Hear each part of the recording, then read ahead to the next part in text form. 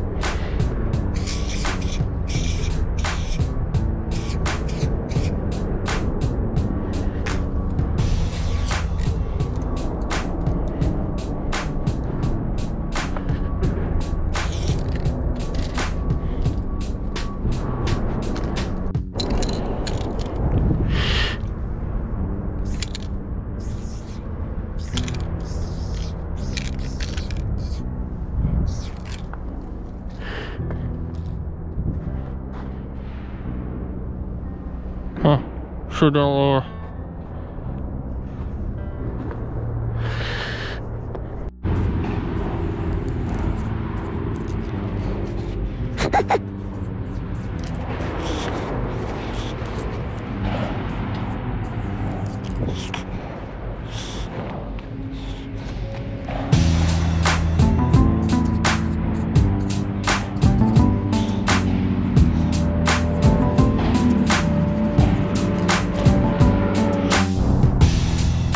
Guys, I had to come back in the daytime to finish up the project because it got so cold last night I couldn't finish.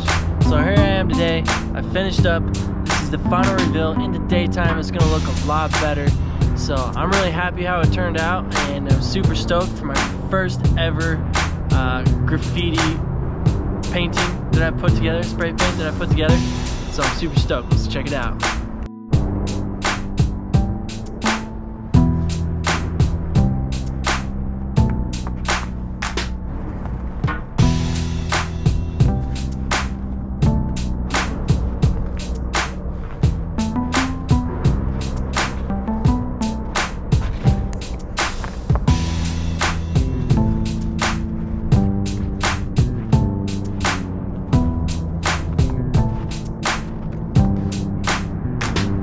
If you want to follow my journey of learning how to do graffiti, and this is my very first piece, then follow me and see what kind of journey I go down. I think it'd be fun, and that's kind of where I'm going off of.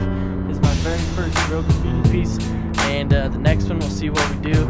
I don't really have a tag name yet, so I don't even know what tag name to do. My goal is to do good graffiti work that can stay and last long, that makes the place more beautiful. And also positive words. So pure, I think, is a very positive word, and to, you know, inspire people to do great and good things in life, because that's what it's all about, and spread that good word. So stay pure, have a pure mind, pure breed, all that good stuff. And you know, until the next video, thank you for watching. Until next time, peace.